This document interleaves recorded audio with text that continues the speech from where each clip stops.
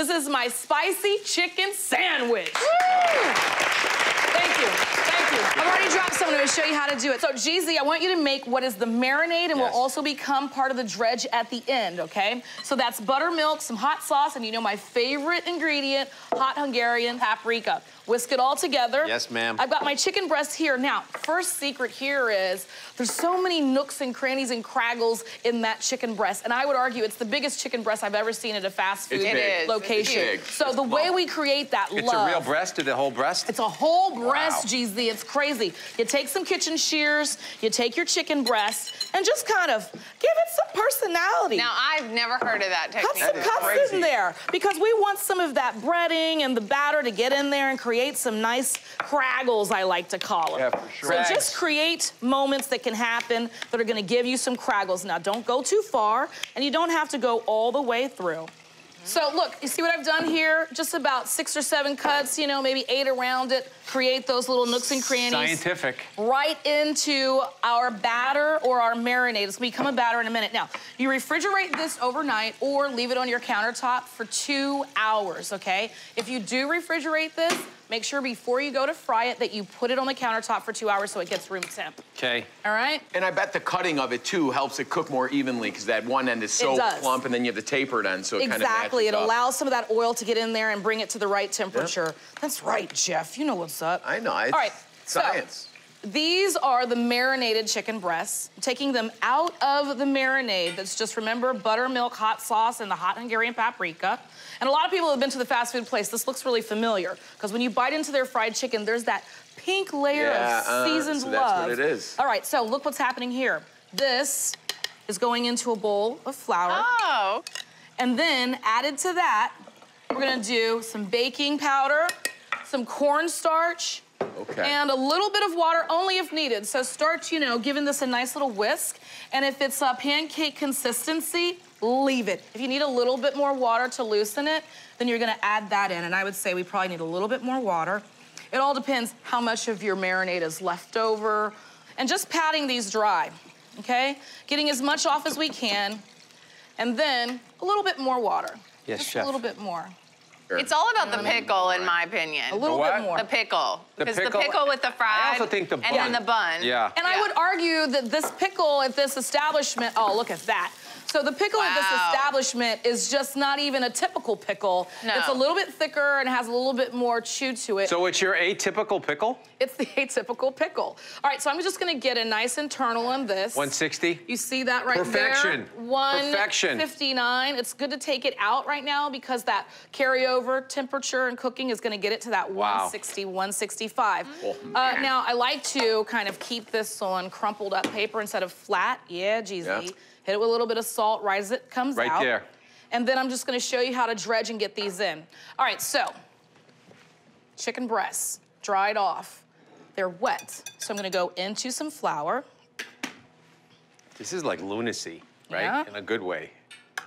This Look is at creating the craggles. You need the Craggle. crunchy, you need the craggle crunch, you need This all is of that. as close as Jeffrey's ever getting to a fast food restaurant. Right? No, I saw him at one in the drive-thru last night in Jersey. He was He wearing does it in secret. Yeah. Into our batter. Just like that? You Just fry like it? that. Back into the flour. Oh, you're doing Back a in crusty the triple. crust. Ah, Triple double apple it pie. up. Flour. This These is- are the tricks. These are the tricks the restaurants, the fast food places are doing. But it's nice to see. I mean, if you're gonna have food, make it good food. That's Exactly. fast, not And just right fast. into the oil. That's peanut oil. You can also do a vegetable oil if you like, and that'll work. So I'll put one together for you. It's not gonna be too bad. You do want it kind of like right when you got it, you know what I'm saying? So we've got the buns. They are buttered. That's what I'm talking buns, about. all right? Buttered and toasted. What's the mayo? So the mayo is very simple. It's just some mayonnaise and a little bit of that sauce from the chipotle and adobo in that little tiny can. You only need to scoop out like a little bit, like a teaspoon, for half a cup of mayo. You don't want to blow your lid off. So I love mayonnaise. I mean, Jeff? to me, it's like mayonnaise on a fried chicken sandwich. It's really the only thing. There's certain things I'll eat mayonnaise on. One's like a club sandwich, like crispy bacon and iceberg, and others a fried chicken sandwich. Otherwise, I need to have like flavoring in it. All right, now I always ask for extra pickles. So Me I'm just gonna give you, yes, I'll give you 4, Yes. 1 per quadrant. You know, the other good thing about when you are at the fast food and you ask for extra pickles, then they make it fresh. Yes, they do. That is not sitting there in the lineup. No, that's a trick. Look at that, right on top. Look at that.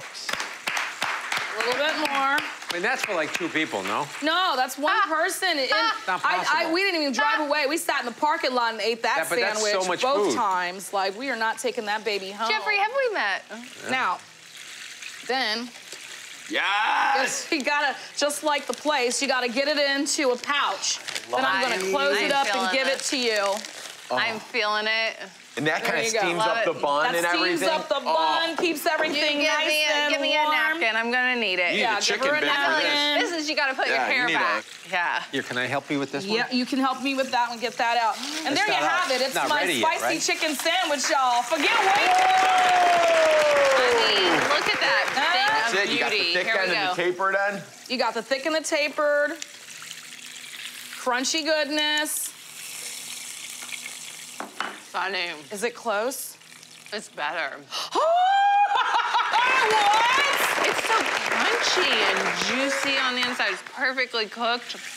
And the pickles, and I'm telling you, that soft, buttered, toasted bun, it's toasted to perfection.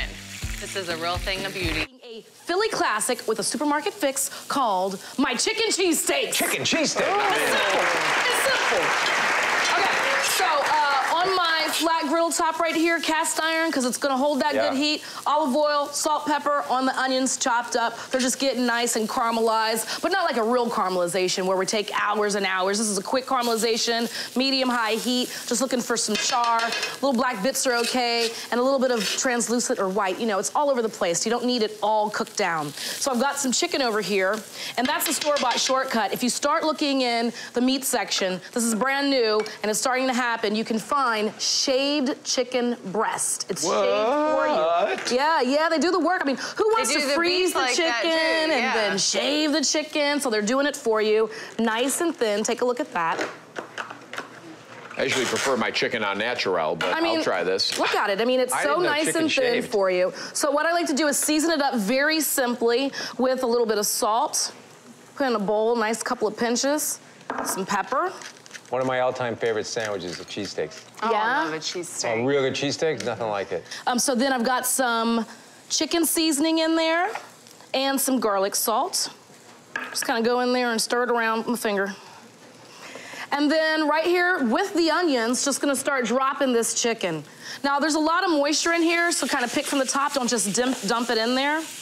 So Sunny, that was poultry seasoning that you used? Okay. Poultry seasoning, little garlic salt, salt and pepper. But you can sort of knock yourself out. You can put smoked paprika if you want in there. Oh, Jeezy in my wheelhouse. Little kale dust. You know how little kale dust. Jeezy's throwing shade, Yo, isn't he's he? throwing a lot of shade, Jeezy. What kind of tree you sitting next to? All right, so you just kind of move this around. Nice pinch of our seasoning blend here.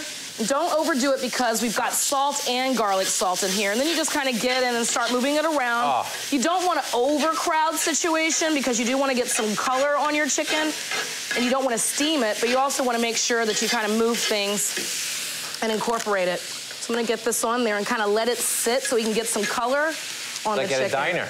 It is kind of like Or a at the diner. Philly cheesesteak place. It's all done on the flat top. Yeah, you know Philly what I'm saying? cheesesteak, invented in the 30s by Pat Oliveri. Really? Of course, Philadelphia. Yeah.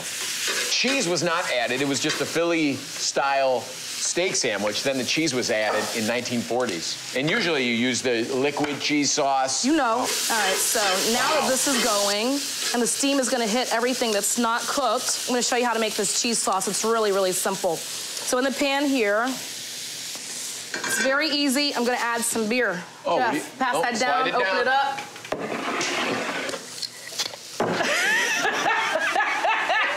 Ladies and gentlemen, yes, Katie. Oh, damn, Get someone's it. got a drink yes, of junk Katie. food. Someone had a- Okay. Someone's like a troll for alcohol today. Right into the pan here, about 8 ounces of beer. Then you go to the cheese section. It's got that cheddar and Monterey Jack shredded, about 1.5 cups to 2 cups of that. You want to get the beer hot and then add the cheese. But Like in a the fondue. meantime, yeah, like a fondue, exactly. I've got some steak seasoning right here. I like to add into the beer, a little bit of flavor. Remember that seasoning that we have with the garlic sauce And the chicken, put that in there, or you can do a pinch of salt, that works as well. Matter of fact, I got some left over. Let me hit this. So, while the beer is getting a little bit hot, and this comes together very fast, one last good move around and toss. And look at that color. Yep. When you just leave it alone and let it hang out. There. So at the end. Oh, that's a waste of beer. All right. We've got our beer getting hot over here. It's called the old Philly deglaze right there. Add some cheese. As you add the cheese, whisk. As you add it, whisk. Keep going. And look how quick that comes together. 3 ingredients: beer, cheese, some seasoning, some flavor. All right, who's ready to eat? Me. Okay, we'll build this. All right. So we've got some hoagies. That looks like a good bun. I'm gonna give you some mayo, girl, because when some I go mayo. to the shop, I like a little mayo. Yeah. Put it right in there and just kind of smear it. Yeah, I gotta have that. Yeah, You plus have it to have also the keeps mayo it on from the getting cheesesteak. soggy. When you have really good, juicy chicken, you don't want it to be too soggy in there.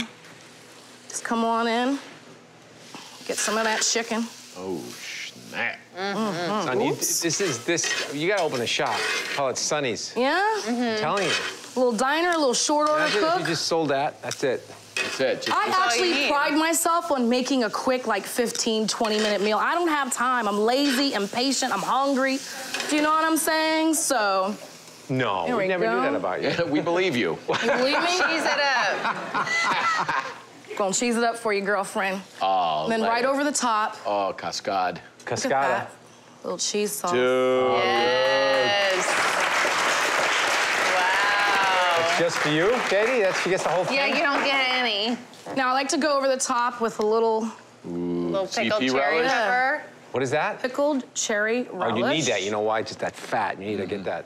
Oh, there isn't that much fat in this dish, right? No, it's good for you, I chicken. think. Pretty sure. The mayonnaise is totally. No, mayonnaise All is right. olive oil. Katie, you want me to cut this in half, I'm sure. Well, I mean, you don't have to, but. If you want to share. My goodness. There you go. You guys aren't getting any of this. Tell us again. There it is. Tuesday night. Let me just knock it over this. That's what I'm talking about. Check. Check. Messy? Gotta be messy. Oh, girl, look at your cheek. I love it. I love the spice of the cherry pepper with that beer cheese sauce, and the chicken's just cooked perfectly, and the way that the onions are all in there with it. It's so satisfying and hearty. It's fantastic. These, and do you mind stirring this up? I would love to. And I'm gonna get some noodles out of the pantry here, and my lychee, some thyme. Oh, it smells good. It's just, you know what? It's onions, a little bit of salt and pepper. How come you didn't cry when you mean, cut the onions? I have these special tear ducts. No, not at all. All right, I'm just gonna sprinkle over some of my dried thyme, whole leaf. All right, so I've got my water. It's salted, it's boiling. I'm gonna get my egg noodles in and cook them till they're al dente, like you said. So right now what I'm doing is I'm building up some flavor. Remember the cremini or the button mushrooms that we put in there? Yes. Our baby bellas. Sliced them up, put some thyme in there, a little bit of salt and pepper and some butter and a little bit of olive oil as well. And then we just went ahead and got them nice and tender, and it's a good time to add in some flour. Onions are in there as well. Now, the flour is going to help thicken it, of course. It's going to tighten it up, add a little bit of body to it before I hit it with the cream. And the good old yummy broth that's going to go in here. Chicken broth, of course, but if you don't have chicken broth, you can do vegetable broth. All right, in with the mushrooms and the flour is my twist, horseradish. This is gonna give it a little... But you got the creaminess and then the horseradish type bite? Is that what you're looking for? You are in there. You know exactly what I'm talking about. And it's not enough horseradish to lose the whole dish? It's not enough to lose the whole dish, the whole flavor. It's not gonna make your nose hairs singe or anything like that. It's just gonna add that little bit of something. Kind of like a little pinch of salt in a good chocolate chip cookie. It's gonna be like, what is that that's making this everything right? You know what I mean? And that's what it's gonna do. All right, so I got my egg noodles all drained out, al dente. Make sure sure they are nice and to the tooth. And then to my pan right here, I'm gonna add in some of my chicken stock. It's a good time to do that because the flour is kind of cooked out, the flavor. You'll know it's right when it looks really gummy on your vegetables. And then I'm just gonna add that stock. And this is gonna thicken up really quick for us. And then I'm gonna hit it with a little bit of that heavy cream. And that's gonna bring it to the nice cream of mushroom texture that we're used to without all the preservatives. Right into the tuna noodle casserole is the egg noodles, nice and al dente. And then behind your back, I didn't show you, but I got the green peas in here. Yep. They're frozen, the frosted, thawed, all that good stuff. We tasted it, pretty good. Yeah, it's we very don't good. need any salt. Nope. So I'm just gonna go ahead and stir this up, but you know what I really need to do is get the tuna in. Okay. And then, hey, Anthony, what? do you wanna shred up some cheese with me too? All of it? You do that? I'd say about a cup and a half or so. I'll let you know. What are you thinking? That's perfect. That's it? Oh, good, good, good. All right, I'm gonna get this in here, and I'm just gonna Take this stir also? everything together. Yeah, bring that over, baby. This is gonna help it be nice and creamy. Yeah, it looks great. Along love with the heavy cheese. cream in Love it. here. Looks great. Got the chicken stock. Yep. Yum. Hey, do you wanna stir this up for me Sure. really quick? And Absolutely. then I'm gonna wow you with a bread topping. How can you do that, Sonny? Well, it's very simple. You know, I hate to take credit for it, but it's just panko crumbs, a little bit of olive oil, Yeah. and some salt. That's gonna go right over the top of this. I'm gonna get this into the oven, 375 degrees. It's only gonna take 35 minutes. A little bit of olive oil. I'm going to reach in here really quick. That really does look good. Right? It Stir looks good, this Rob. up. Yes. Thank I'm you. gonna get this into the oven. Yeah. And here is So turn on the my lights. tuna That smells delicious, Sonny. casserole. Sonny, this is delicious. You like it? Very good. Thank you. My T-bone steak with easy Bearnaise sauce. The T-bone's already on. Just salt and pepper, very simple. Seared on both sides on my flat top here so none of the juices drip down into there. And I'm gonna tint it, all right? Very smart. After you grill meat or cook meat, you wanna tint it before you actually cut into it so those juices can redistribute. Now, onto this easy Bearnaise sauce, which is really just like the child of a hollandaise sauce when you think about it. I do a 1, 2, 3 hollandaise sauce that I'm gonna zhuzh up and make it into Bearnaise. So the 1 is 1 stick of butter, melted. It's gonna go into my blender. Oh yeah, I'm doing it in the blender, okay? Now, to that, 2 egg yolks, okay? Put those in. And then 3 teaspoons of lemon juice. Typically, a Bearnaise has some white wine vinegar, but I'm subbing with lemon juice. A little salt. And blitz it. Okay. Slow it first. You want to aerate slightly. You want to bring it up. You want to go a little bit harder. Keep on going. Turn it up higher. Oh, now we're talking. All right, so now once everything is mixed in, and the blender's had a time to like incorporate some air into the situation, it's a good time to stop it and add in some of my fresh herbs. I'm gonna get this into my double boiler over here, only really because it's kind of chilly out here, but plus, we all know once it's not warm anymore, it's not a real good sauce. You wanna keep it nice and warm. All right. Now, let me get the herbs into the game plan. Usually, you'll see like tarragon, but I love fresh thyme, so I'm gonna just get that right in there. A little bit of red onion, chopped up nice. Get that in there as well. And then some fresh chive. Why not? Get a little classy with it. I love chives. All right, got the chives good to go. Gonna shuffle those into my sauce. Give it a nice fold. You know what really makes a Bearnaise sauce is that oniony flavor, right? So we got the chives in there, the red onions. All right, time for the steak. Now, let me get this into my little bowl here so that I might serve it classy-like. At home, I would just go straight to the table with this bowl, but we would like to present you some classic recipes today.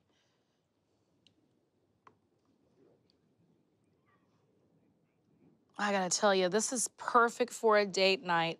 And like I said, anything you can imagine hollandaise on, Bearnaise. So asparagus that you grill, any kind of really roasted vegetables would be great. So let me get that T-bone. Now remember, this is just very simple. Get it onto the grill. Look at how beautiful that T-bone is. And then, very easy, right over the top. The child of a mother sauce, Bearnaise. Oh yeah, all over it. All over it. And there you have it. What do you guys think? Pretty simple, right? I'm gonna show you how to make my easy 4-ingredient pulled pork. I've got my pork shoulder, which is also sold as like a pork butt, but it is the shoulder. Some of the fat, we trimmed it off a little bit here, but if you get that fat cap and you like fat, I mean, hold on to it, render it down, make some sauces with it, who knows. I'm just gonna build a really quick rub for it. I'm gonna add some salt to my bowl, a little bit of cumin. So now when you're doing ingredient recipes and you're counting the ingredients, salt and seasonings like pepper don't count, oil doesn't count, but the cumin does. So we've got the pork, we've got the cumin, we've got the salt, add some pepper. I like to loosen this up so I can get some boulders, not snow.